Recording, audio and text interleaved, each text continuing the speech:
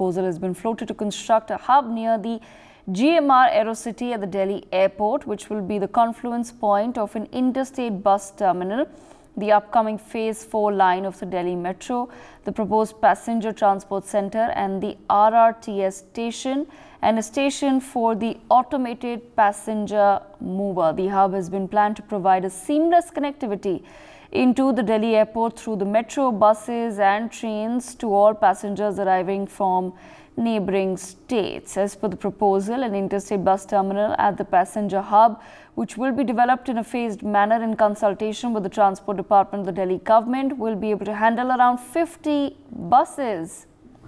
Good news for people living in Delhi and those coming into Delhi on a regular basis. The government, along with the state government, is hoping to improve connectivity for all people travelling to Delhi. My colleague Brian Thomas with us on the broadcast. Brian, more developments taking place as far as the national capital is concerned. Important news coming in of how further connectivity is being developed from the Delhi airport.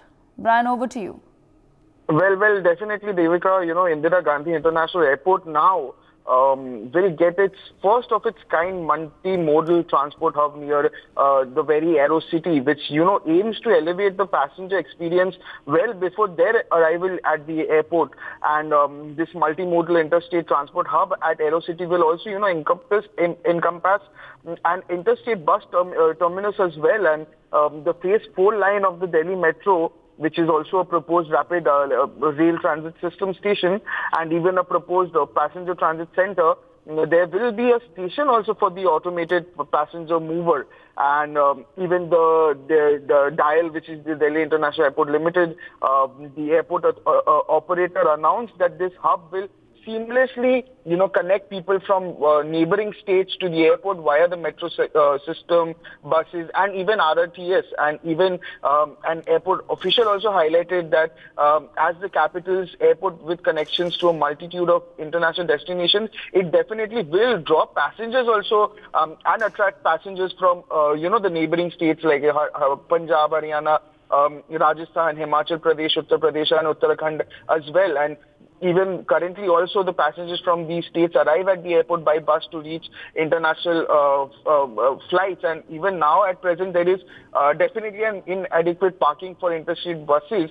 But this proposed ISBT, which is developed in consultation with the Delhi government's transport department, definitely, aims to bring long distance passengers to the airport from the hinterland as well. And even DIAL emphasized that the location provides optimal intermodal connectivity, efficient circulation, and even well-designed subway connections for pedestrian movement. And this will be designed to accommodate approximately 50 buses and also will be developed in phases following the finalization of the architectural design.